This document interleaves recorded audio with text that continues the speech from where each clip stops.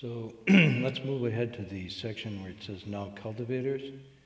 So last week we finished up on confusion gives rise to karma.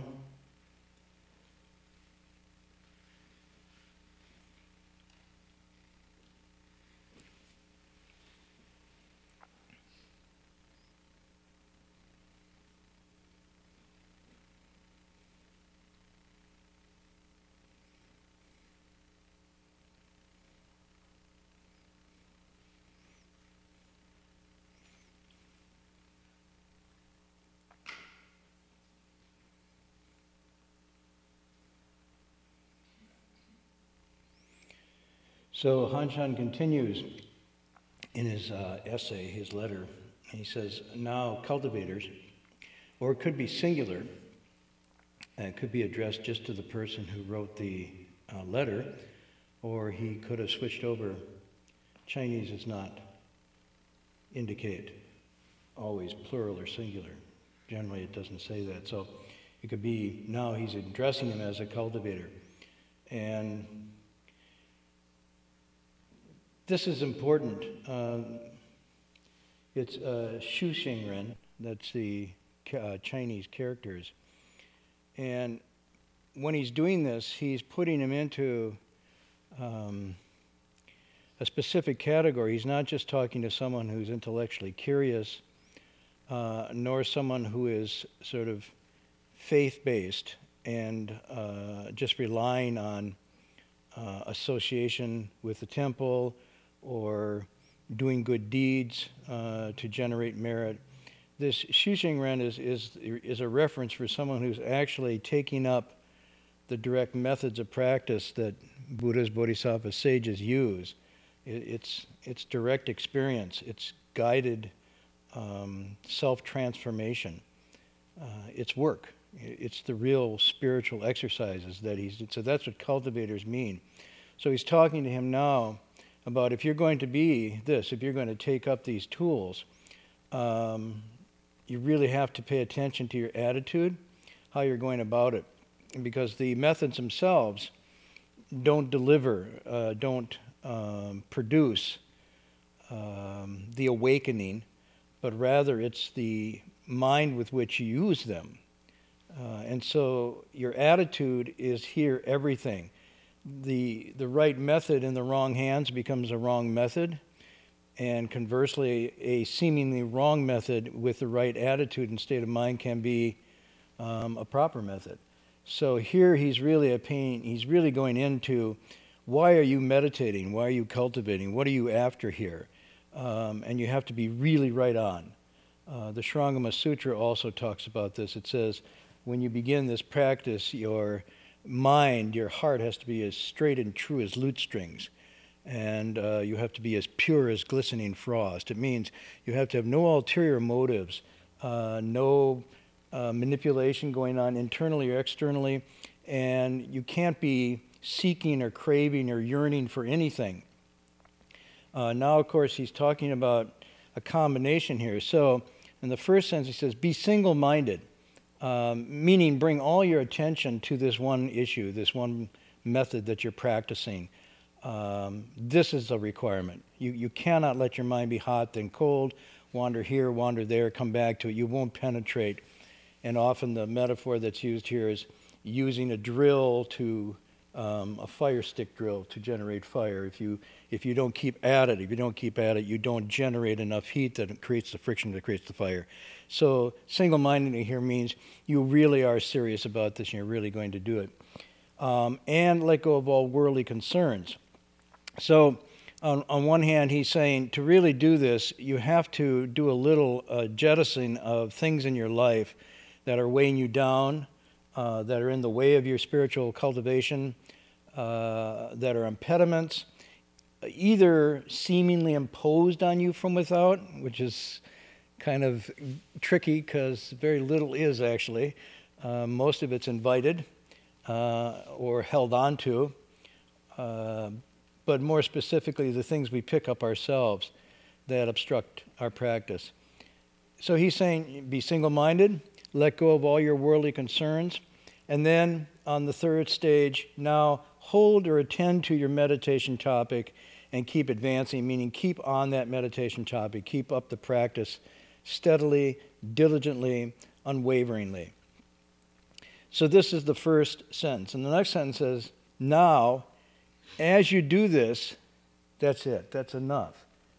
That's sufficient. If you do it correctly, step by step, stage by stage, you will naturally unencumber yourself, see very clearly the nature of things as they are, and find your place in that scheme of things. There's no issue here. However, he is now going to his next point, and I really like this text because it so aptly describes what myself and many people experience when they come to spiritual practice, is worry about getting enlightened or not getting enlightened. And we chose to use the word enlightened here in a somewhat negative sense, as it's used as some state that one acquires, as opposed to the preferred term as awakening. Awakening is a natural opening up of your understanding, but enlightened is kind of like it got a buyer's market kind of tone to it. And it's the word I like to use when I'm describing the wrong attitude towards it. I want enlightenment. It's a craving or a hankering for an altered state of consciousness. So he says, both. Don't worry about getting it, and don't worry about not getting it. Either way, the worry is unwarranted. And not only is it unwarranted, ironically, the very wanting of it, or the fear of not getting it, is in fact the major obstacle for its realization. Yeah. I mean, this sounds kind of funny, but it's the one place sort of in our life where not seeking actually brings it about. And the reason is because the underlying theory of this is it is already whole and complete, naturally within, full. It doesn't have to be added to or taken away from. And the only thing that keeps it from manifesting is our covering it over, our suppressing it, our holding it down through desires, wants, cravings, fears, worries, anxieties, and so forth. So by getting rid of all of those, it just naturally comes up. But if you get rid of all those and then add the worry about not getting it, then you've just, you get the kind of irony of it. Or it's a kind of sad irony, maybe it's a pathos. Just cultivate step by step. This is really good. In every moment of thought, in every, some people use breath as a measurement, but breath is, there are probably thousands of millions of thoughts to every breath in the speed of things. So he's saying in everything you do, every thought, every step, just really do this. And that's why we have really do it. It couldn't be more direct.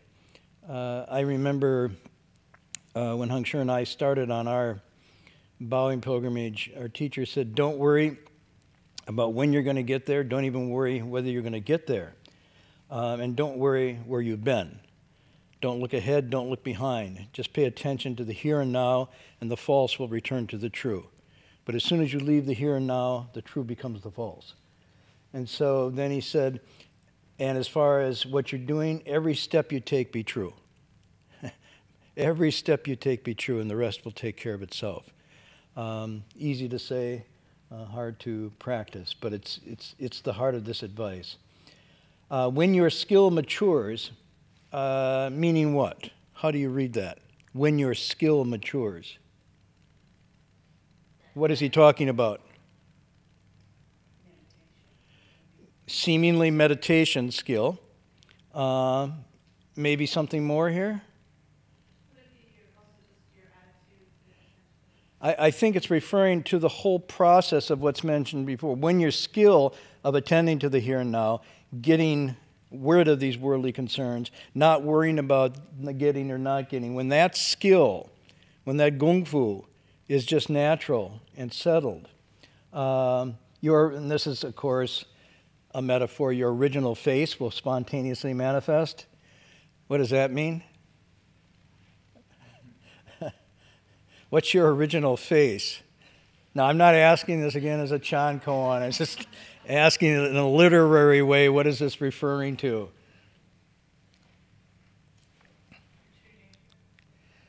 Yeah.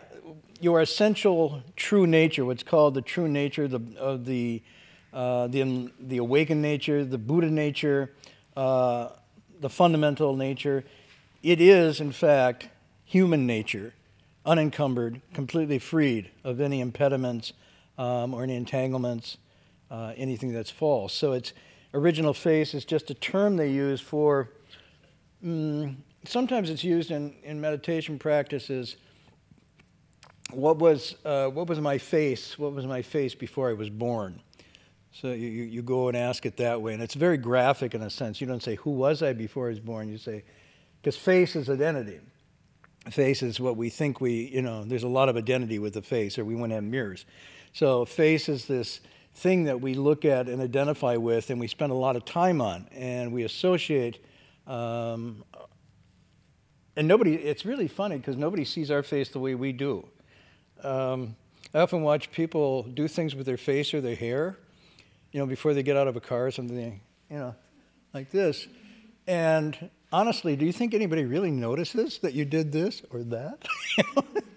And most people are unaware of faces, except the one in the mirror. So I'm just saying, face is a really good expression here is, who is this that you are before all of these layerings of identity, either cultural or personal, and so forth.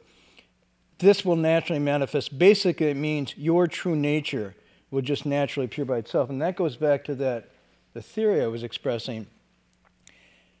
This is already there. It's already whole and complete. Once the covers are lifted off, once the false is let go of, this naturally, spontaneously manifests. And the key word here is spontaneously. It doesn't come through the effort of seeking it and wanting it really badly. So sincerity in cultivation is not quite what sincerity means in the common sense of I really want it. I sincerely want to be admitted to that MBA program. I really, really want her or him or that. That is a kind of obsessive yearning, but it's not sincerity. No, sincerely, I mean I really, no, it's not the same thing. So here, what he's talking about is when you let go of any of that wanting, craving, seeking, then quite naturally, your nature is free to blossom forth because it requires unobstructed openness for it to manifest. It requires a clear, open space for it to come forth. And anything we put in the way of that keeps it from manifesting. So spontaneously means it comes about of and by itself, on its own, when everything is just natural. So this is spontaneous is to go back and forth with worried about getting, worried about not getting. The worrying is the opposite of the spontaneity. But it isn't to say that it just sort of happens, because that's often a misunderstanding with spontaneity. If I just hang around long enough, maybe at the temple, it'll happen. Well, enlightenment doesn't happen. It happens only when the prerequisites are all in place, and then it happens. So the effort that you apply is not for getting it, but for removing the obstructions preventing its natural manifestation. That's a very different approach. So when you're cultivating, what you're paying attention to is not the prize. It's what's standing in way of your full human functioning. So you're actually attending to what obstructs. And this is usually garbage. Okay, it's not like, it's what we call klesha. It's all the accumulated negative habits of body and mind and emotion that obstruct awakening. And so these are very ordinary things. Jealousy, anger, greed, envy, competitiveness, fear, worry, laziness, overambition. Go on and on and on. The list is there. They make up all the good novels. Downton Abbey is full of it. Okay? So this is all klesha. The whole thing's driven by klesha. It's high-class klesha, but it's still klesha. Okay? So klesha is where you're attending and putting your effort. It's not like I'm staring at Guan Yin, and if I stare long enough, wow, sweet dude. No. It's not going to happen. The very staring is klesha. Because you're not facing yourself. And so even if it seems like it's devout, if you don't get rid of the klesha, there's no awakening. It won't happen spontaneously by itself, nor will it happen just because you don't pay attention to anything. You've got to be really clear about this. The texts are very clear about this. Awakening is the absence of confusion and thirst and craving. And it can only come about through the removal of those. And that means you go in there and you face them and you acknowledge them and you dig them out. And opportunities that come up when they manifest, a little anger, a little jealousy, a little envy, those are moments of awakening. No, they're not. I don't want that. No, those are moments of awakening, because that's when you see what's there in the way of your awakening. Well, if she didn't do that to me, no. See, that's again, you're going down another road here. If I got rid of her or him, then I'd be awakened.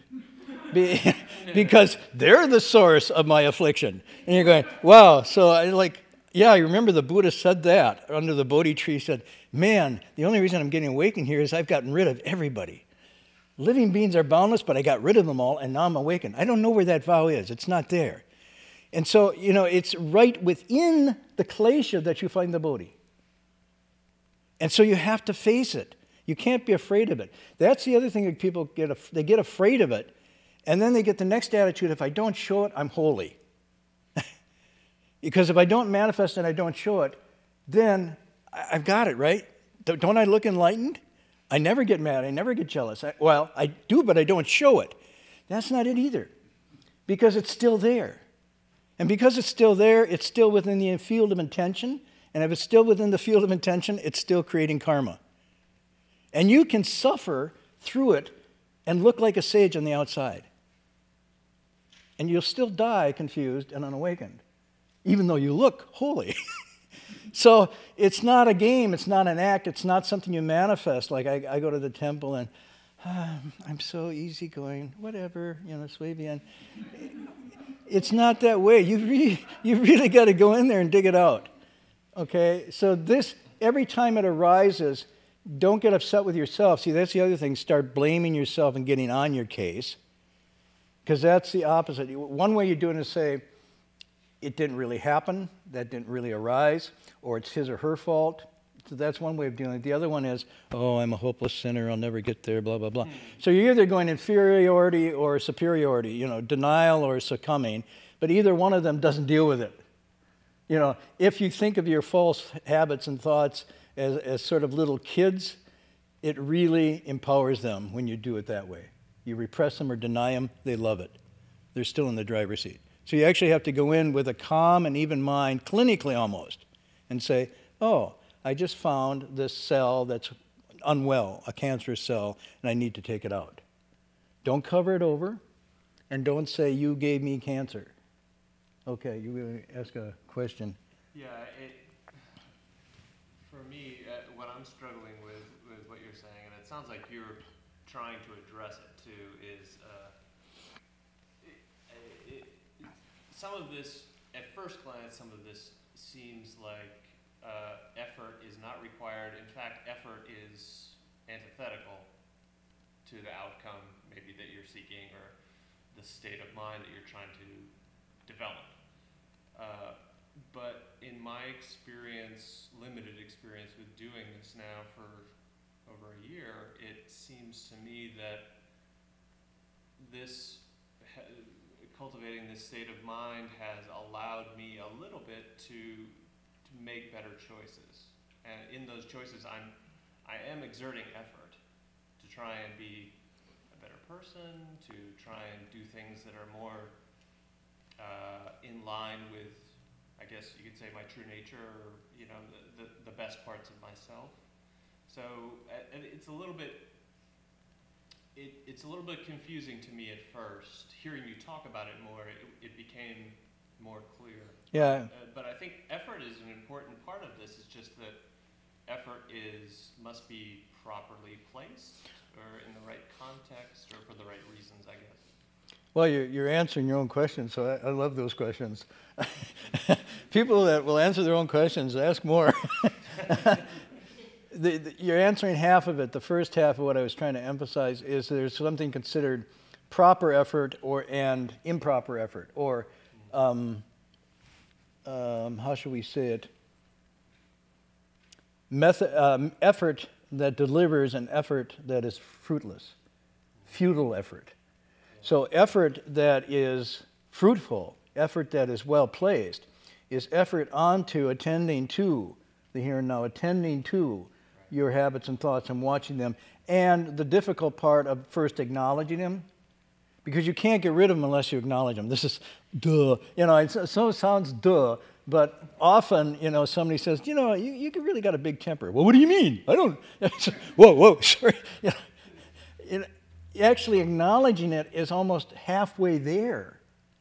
I mean, it sounds funny, but with the acknowledgement of a fault or a habit, you're halfway there to getting rid of it. So the first part is, and that takes some effort, because there's a tendency to dismiss it, deny it, rationalize it, justify it, even deify it.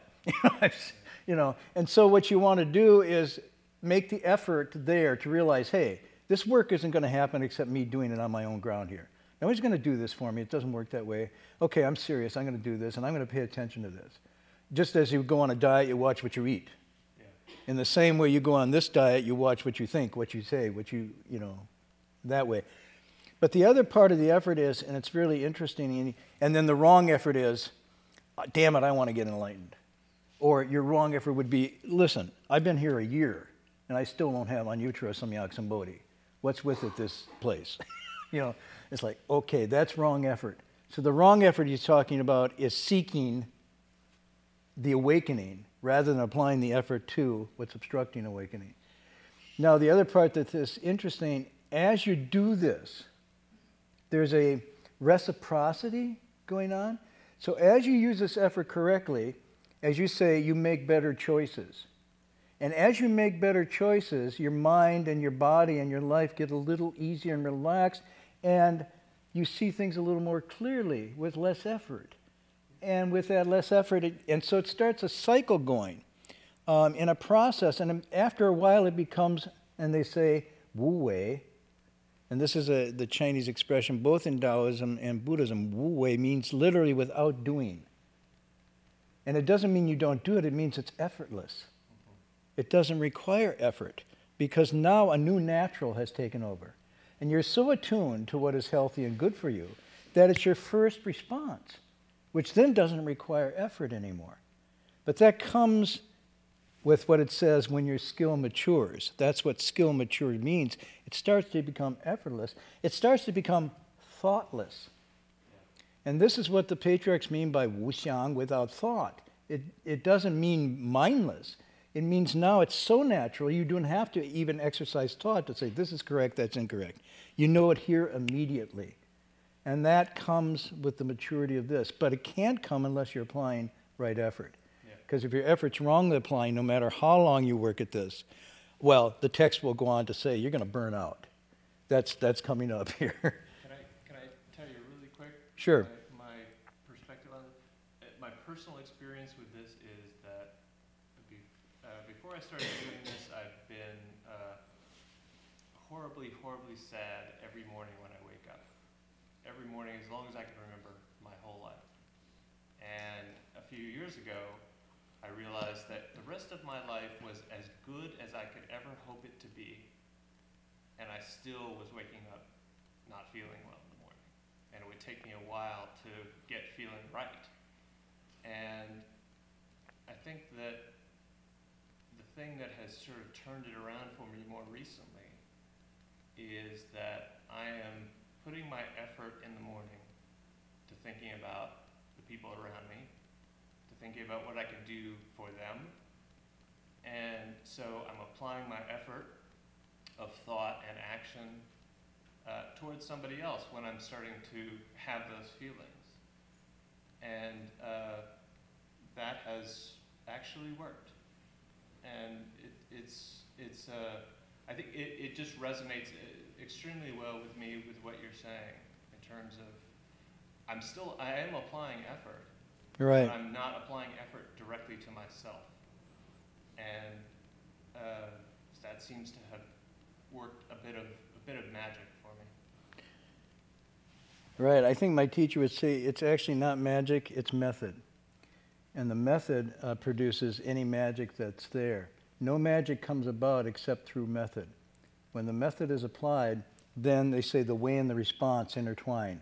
When you apply effort in this way, something happens that's a little bit beyond what you ever imagined could happen. And that's the wondrousness of it, what they describe, because that potential, that human potential to do this, when unleashed and unopened, is much more than we ever imagined. And that's why when sages want to get enlightened, they say, wow, how unexpected that this was within me. But you're also on to part of what the Bodhisattva path is about, is by making a vow to be concerned with the welfare and the well-being of other living beings. It's not that you're taking necessarily, it seems, focus away from you, but you're actually developing you fuller. So it's not an either or. It's not that there's others and me, but it's an interrelated, non-dual phenomena. And by paying attention to others, you are in fact paying attention to yourself, your true self. And by cultivating that effort to yourself, you are naturally bringing benefit to others. And so after a while, this non-duality of wisdom and compassion work that way. It's really quite wondrous. So I think in many ways, you're onto it. And the other thing my teacher would say, whatever works, do it. Whatever gets you out of that state in the morning, short of, shooting up, works, do it. Where you're applying effort on your own ground. At the same time, it's an interesting place to pay attention to. Some of the texts talk about this. In our busy lives, the way we live, we spend a lot of time grasping, frantically searching and seeking, and in a kind of state of psychological and cultural denial, because we're busy. We're really busy. And that busyness seems to solve a lot of problems that we would have to listen to or face if we weren't so busy. And so busyness starts to come as a compensation for feelings of inadequacy, insecurity, or angst, dukkha. But then over time, they become so self-fulfilling, so self-sustaining, we no longer think we're busy. But when we fall asleep, just those wee hours before falling asleep and those wee hours just as we're waking up, there comes a moment of space when the busyness hasn't quite kicked in, and all that sort of unexamined space is still there coming up. So the trick is, it can be a moment of kind of an encounter with a teacher. So tell me what's going on. What's going on? Where's this coming from? What's that about? Or it can be a moment of overwhelming. And so you have to kind of play with it. If it can become a moment of some insight and reflection, and you can feel that happened, then you can spend some time there. But if it starts to move you into a negative space where you don't have handle on it, then you do whatever you do to get yourself out of it. So it's not an either or. Sometimes being in those spaces can be a very reflective, insightful place, and then sometimes it's too much for anybody. And so you have to, when it says get rid of all worldly concerns, you do this in a way that you stay balanced as a person. The monks here, when they go forth, they get rid of a lot of worldly things. Yeah, well, I could just say tonight we're going to lock the doors and we're going to shave everybody's head and take away your connections to the outside world and you'll be free, right? No.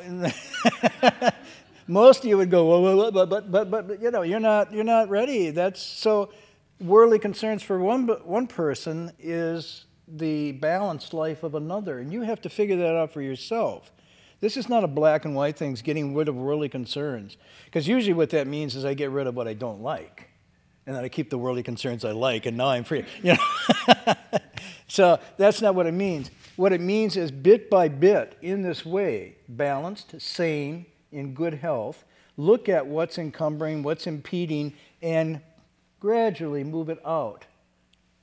Move it out of your space, move it out of your table, and increase those things that move you the other direction. But do it in a balanced and sane way. Do not be imitating someone else's. As Emerson said, there comes a time in every person's education when they arrive at the conviction that envy is ignorance and imitation is suicide. Okay? This is true in cultivation as well. You follow the method that the Buddha laid down, but you just don't go right now up to Tilden and sit for 49 nights and days under a tree thinking that that's going to do it. By the time the Buddha got to do that, there's been a lot of work done and a lot of ground cleared. Okay? Most people say, well, I could do that if I could keep my iPhone. No, you don't even take your iPhone under the tree. Ooh, Well, then I don't know. So when it says do this, it means do it in a way where you don't lose balance. Let's turn to this Confucian text. I like that. I didn't know when I was going to use it. Now it seems a good time. We have that? There we go. Iwan, do you know where this is from? Here's your test. Huh? No, it's not from Mencius. That's okay. It's from the Da Xue. Okay, this is one of the Confucian texts. Now, some people think Confucianism only has to do with your social relationships, blah, blah, blah, and state government control and blah, blah, blah. But actually, the good Confucian scholars I know, and if you read the text closely, you'll see that it is both external and internal. It's about how you deal with your external relationships, husband to wife, friends, sisters and brothers, and so forth, but it's also about self-cultivation. And in this text, it's called the Da Xue, meaning, translate the great learning, but what it means is self-knowledge, what Socrates meant by know yourself. And so this higher learning, he says, begins with, very interesting, resides in making your virtue and your character whole and complete, and then investigating things, and being very attuned to what is the cause and effect in your relationships in your life and so forth. So this passage he's taking, he says, okay, so if your wish is you want to make the world a better place, then you have to work with your own ground, your own country. You're working in your own country, of course, you'd have to go back and work on your own family. And if you want to make your family a sort of a model for a good world, then you better start working on yourself. And if you want to work on yourself, then you have to, and then he says, you have to get your mind right. And so this passage now says, well, what is meant by the cultivation of your person depends on getting your mind right, straightening your mind. And he says, cultivation of the person depends on rectifying or straightening, balancing the mind, may thus be illustrated. And here's his quote. If a person is under the influence of passion, he will be, and this is translated, this is a translation, incorrect in his conduct, but the character here is not Zheng. I don't have a pointer. Can anybody point to the Zheng? Bring out your laser. Don't put in your eye. That's on. Sorry,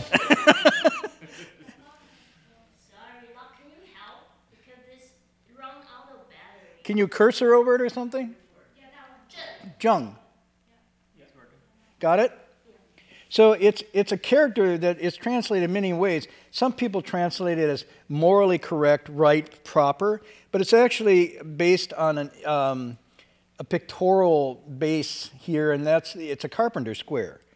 So it's meant to be that which is aligned and balanced, that which is as it should be, appropriate. So what he says here, if you're under the influence of your passion, you won't get Zheng. You won't be centered, balanced, and in a good position.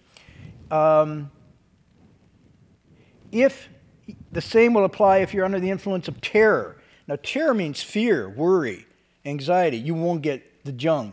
If you're under the influence of fond regard, infatuation, being enamored by, you won't get Zheng. If you're under that of sorrow and distress, you won't get Zheng. So what he's saying here is, if you have these emotions ruling you or these feelings ruling you, then you won't be able to make the right decisions. You won't be in a place to get the right feedback because these distort. They take you out of that position. So to see this connection here, going back to what we were saying, Han Shan is saying, if you're seeking enlightenment or worried about not getting enlightenment, you won't get Zheng. If you're thinking, I don't have to pay attention to my faults and bad habits, you won't get Zheng. If you think I can just pray them away, or mortify my flesh and they'll go away, or blame them on somebody else, you won't get Zheng. So there's a carryover here. The rectification of the mind means you have to be aware of how the emotions and the passions influence how you perceive, how you understand, and how you see. When the mind is not present, we look and do not see. We hear and do not understand. We eat and do not know the taste of what we eat. I love this. So when the mind is not attuned, see, this is very interesting because this is Confucian. The Buddha would even say, more so you have to be attuned. You do not cultivate by tuning out. So when you say, I'm in samadhi, you better be in a samadhi that's totally aware of everything that's going on, or it's not a samadhi. More importantly, you better be aware of what's going on within you. So that's samadhi. Samadhi means unimpeded awareness. It doesn't mean zoned out. And it means equanimity within the awareness. Because most of us can be aware, but it's overwhelming. Okay? And most of us can be unaware, but then it's numbing out. So to be totally aware and not overwhelmed, that's samadhi. Oh, damn, I thought I would. No, it doesn't. So what he's saying, though, is if you are not present in that your present state of mind, you're not present in your state of mind, you won't be seeing. You won't even see what's there. And you won't even hear what's there. And you won't even know the taste of the food you eat. So it actually is, contrary to what people think, cultivation is not a numbing down of your sensitivities. It's actually a rarefying and heightening of them. It's attuning them to the degree to which the slightest thing that's off hits you like a hurricane wave. So, if you're at that stage, killing something is like cosmic shattering of your consciousness at that point. It's so crude, it's so powerfully negative that even the thought of anger that would precede that was more than you could stomach. So this cultivation means you increase your sensitivities, you increase your natural abilities. This is where shentong comes from. Shentong meaning psychic powers are not supernatural. They're an extension, refinement of the natural. And what seems to be supernatural is just because we are so not seen, not present. If we were fully present, these would naturally be there in our capacity as human beings. So this is really pretty cool. There's another part where Confucius goes on and he says, so when you get present and you've rectified your mind, naturally you're able to be with people in a very wholesome and effortless way. Why? Because you know what they're feeling and thinking before they say it. Oh, shentong? No! It's like, duh. You have this ability to, you just read somebody's body language. It's there all the time, but we don't see it. Why? Well, I'm thinking about myself. Yeah, of course, you're not going to see anything if you're self-centered. So, and then he says, not only will that happen, but you'll be able to see changes in the weather before they manifest. Now, he's getting kind of scientific here. He's saying you'll be able to sense changes in pressure, what we now would call barometric pressure. You'll be able to observe the behaviors of animals and plants and little insects and know the patterns of the weather before they arrive. Oh, that's interesting. Like, what, this 2,000 some years old, this text. This is before meteorology. So what he's talking about, though, is not spiritual. It's a fulfillment of the human. So that's why my teacher would say, you want to become a Buddha or Bodhisattva, there's only one way to get there, is to fulfill and perfect your humanity. There's no other path. And that's what this is all talking about. That's where the effort is rightly applied. Okay, so I'd like to bring in these texts every once in a while to show correspondence, that this is not just a one-dimensional. Let's just look at this part, and then we'll come back to it next week, because he's going on. If one vainly yearns for enlightenment, this very longing forms the root of birth and rebirth. Till the end of time, you will not gain awakening in this way. Why? Because you are still longing for the true mind, thinking it is something outside. And this is a really important passage because it's one of the markers whether you're applying effort correctly. Such longing will quickly wear you out and cause you to falter and come up short. And I love this line, just like when you cannot find what you're looking for, you want to simply give up. That's such a beautiful, where is it? I know it's somewhere, I put it somewhere, and you're looking, you're wearing yourself out and finding you give up on it.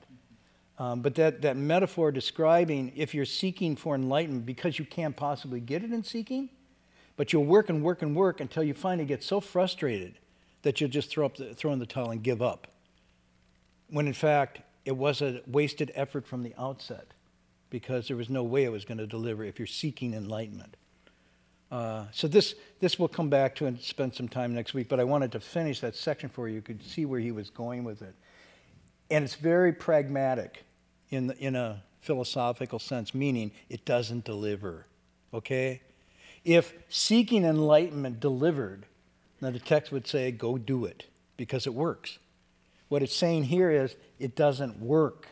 It's not like it's theoretically wrong or doctrinally wrong. It just doesn't work. It doesn't instrumentally bring the results you hope for.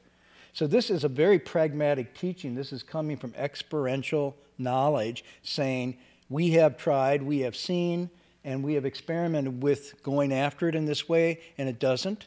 And we have seen that when you let go of this, paradoxically, it does. So therefore, we recommend you to try this method rather than this way of yearning and seeking for it or seeking it outside and so forth. Really good, really straightforward. Yeah. When I'm meditating, I'm trying to find where is our true mind, because our true mind and our ordinary mind operate and function the same, in same when there's thoughts coming up and feeling and whatnot. And I'm trying to find that where is the true mind? Is that the same as seeking, or is that something different? This is really good. These questions tonight are really good. The reason this is really good is exactly where Han Shan's going in the next passage. So, yeah, I know. Last night, the passage we translated is exactly your question that he answers. So rather than me stick my foot in my mouth and try to give an answer, I'm going to tell you, come back next week and see what Han Shan has to say about it, because he addresses that very question. It's very interesting. It's sort of like you're in the flow of this somehow.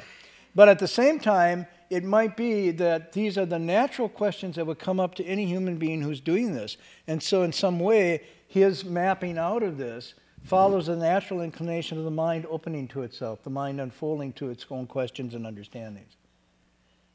So I can answer just briefly. He's going to say they're not two, they're one. And their only difference is how you use them. The ordinary mind and the true mind. But see what he says next week. It's really, really interesting. And this would require patience.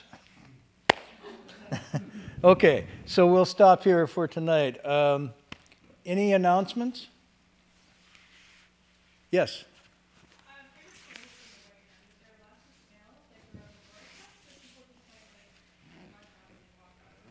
There's lots of snails where?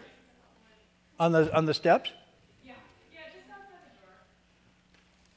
I hope some French person leave it as a food offering. No?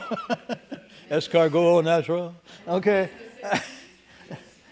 Yeah, so please don't make crunchy crunchies when you go out. Anything else? Thank you. I'm not making fun. I think that's actually, your point, Megan, is why in our tradition, in the Buddhist tradition, living home, they say, how many rains have you gone forth? And it goes back to the tradition that in the past, the monastics wandered. There wasn't any monasteries. They just wandered.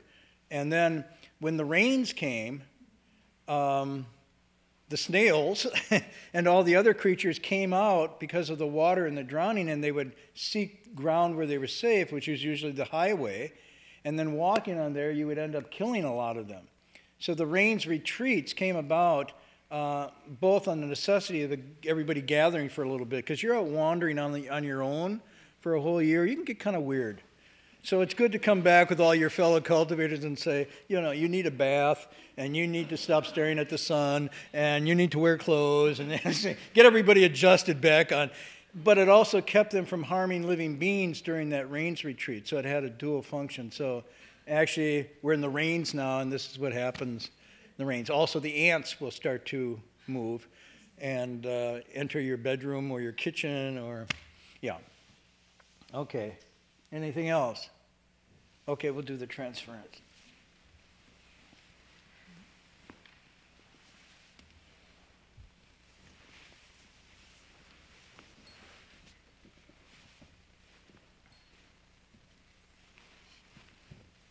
May every living being, our minds as one and radiant with light, share the fruits of peace, with hearts of goodness, luminous and bright. If people hear and see how hands and hearts can find in giving unity, may their minds awake to great compassion, wisdom, and to joy. May kindness find reward. May all who sorrow leave their grief and pain. May this boundless light break the darkness of their endless night. Because our hearts are one, this world of pain turns into paradise. May all become compassionate and wise. May all become compassionate and wise.